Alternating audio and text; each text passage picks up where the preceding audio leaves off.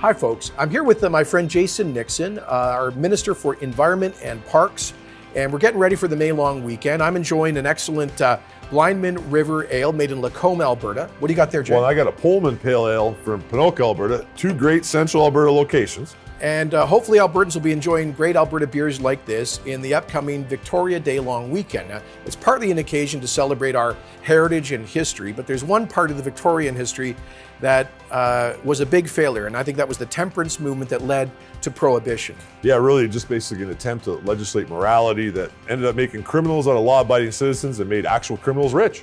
Right, and so to this day, we're still living with the hangover from prohibition, even in Alberta, which was the first province in Canada to liberate liquor retailing from government 25 years ago. Ralph Klein, I think. Thanks to Ralph.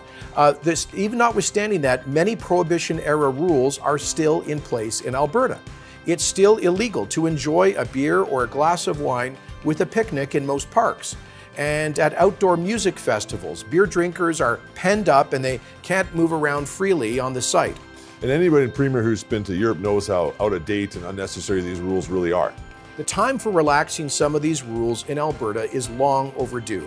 And that's why we're so happy to announce today that our new government is relaxing regulations in the Gaming, Liquor and Cannabis Act to give Albertans more freedom to enjoy beer, wine and liquor in our provincial and municipal parks and at our great outdoor festivals. That's right, the liquor ban in provincial parks will be lifted immediately for the Victoria Day long weekend that's upcoming.